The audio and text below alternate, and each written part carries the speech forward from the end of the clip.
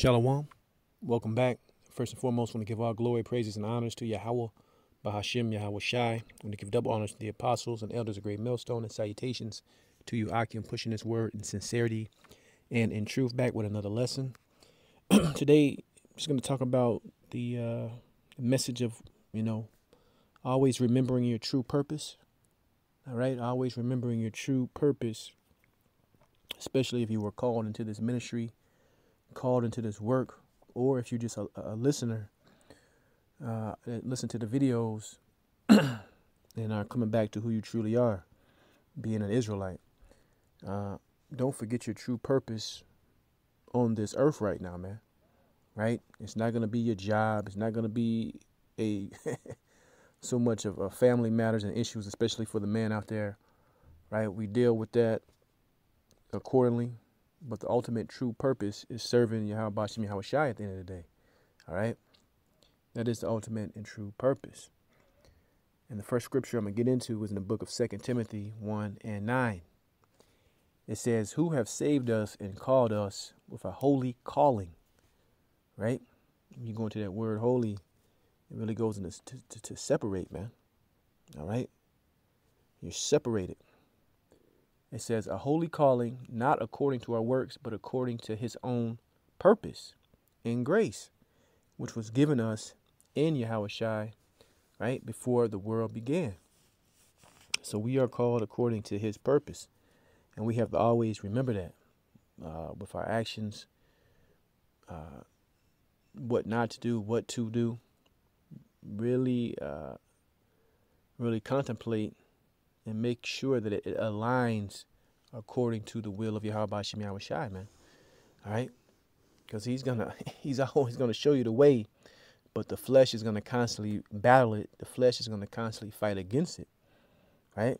And that's not a good thing, especially the times we're coming into, man. The will of the Lord must be done. And we must move according to his purpose, man, not ours.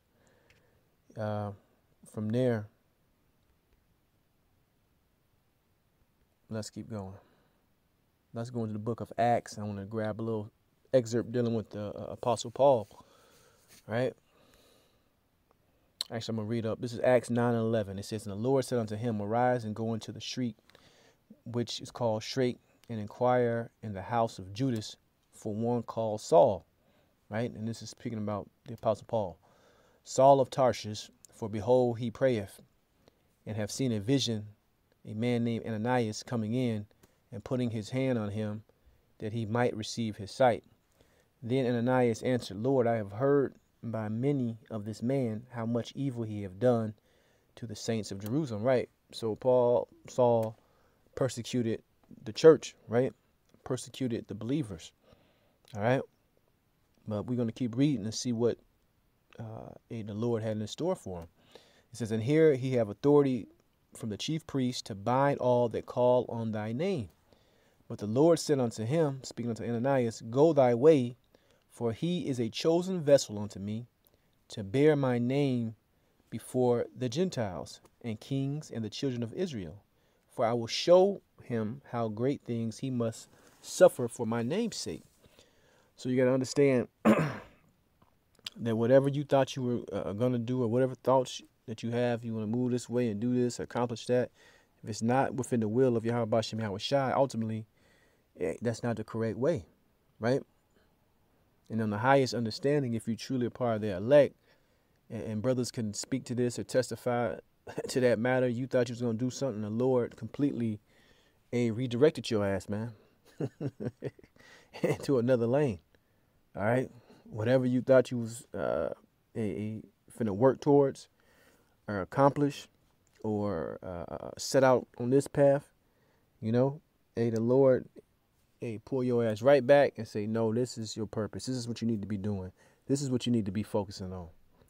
Because within this flesh and within this modern day society, there's a lot of traps, man, right? There's a lot of things. There's a lot of distractions, right? So we must always be cognitive of remembering the true purpose of being here. The true purpose of being called and understanding this when the entire world don't understand this, right? It's to serve him and push this message until when? Until his return, right? Until the kingdom of heaven is set up. But from there, let's keep going. Let's go into let's grab this in Ephesians real quick. This is Ephesians 1:4. It says, according as he have chosen us in him before the foundation of the world, that we should be holy and without blame before him in love, having predestined us unto the adoption of children by Yahweh Shai, right? Mashiach, to himself, according to his good pleasure of his will, right? So, once again, and you were chosen for a mission. You were chosen, to do a job, man. And we have to always, like I said, keep harping on that. Remember that. This is what this thing is about. Tap the chest and see what you get. And a lot of people, a lot of guys get disillusioned with that, man. Not realizing that, hey, man, your life, as we bring the scripture out all the time, is hid, right? Hid with Yahweh Shai until he returns, man.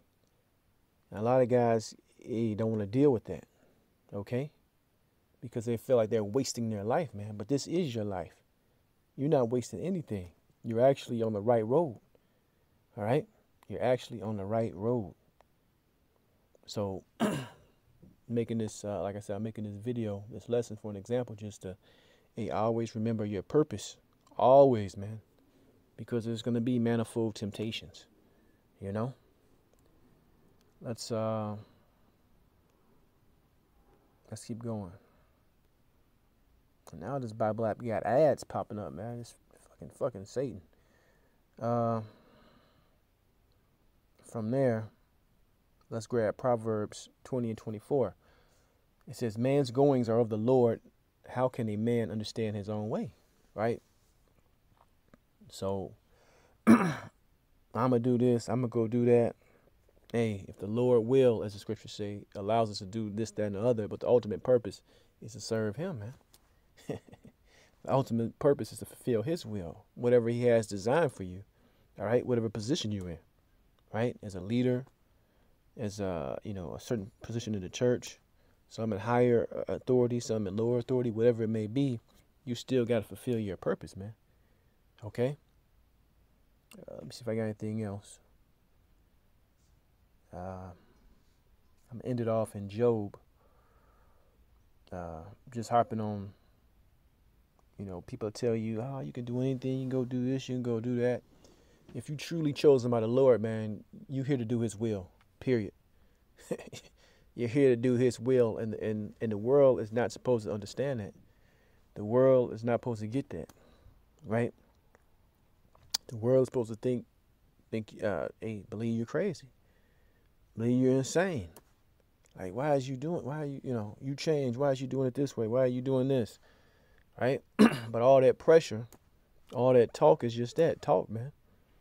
Because at the end of the day, hey, we see the Lord working these prophecies, working these miracles, waking up individuals. The word is going out strong, all right? And we ultimately see the end coming. This is Job chapter 33:14. The Most High speaketh once, yea twice, yet man perceiveth not. In a dream, in a vision of the night, when deep sleep falleth upon man, and slumberings upon the bed. Then he openeth up the ears of man, and sealeth their instruction. Right? And brothers can give accounts like they woke up, the Lord just gave them a lesson. Hey, something to ponder, something to do. But ultimately, it's all to fulfill his will, right? That's how this whole free will concept is the ultimate illusion, man, right? Verse 17, Job 33:17, that he may withdraw man from his purpose and hide pride from his man. Salakia. He may withdraw man from his purpose and hide pride from man. He keepeth back his soul from the pit, and his life from perishing by the sword, right? So if the Lord got this spirit on you, right, to pull you away from whatever you had going on in your mind to do the will of him, he's ultimately pulling you away from that pit. He's pulling you away from that sword, right? because serving the Lord is the only way to make it, man. Having faith in Yahweh Bashim Yahweh Shai is the only way out of here. Okay? So you got to always remember that. And we're here to do the will and the purpose of Yahweh Bashim Yahweh Shai at the end of the day. Period. But that's the point. When we give our glory, praises, and honors to Yahweh Bashim Yahweh Shai. Shalom the next time.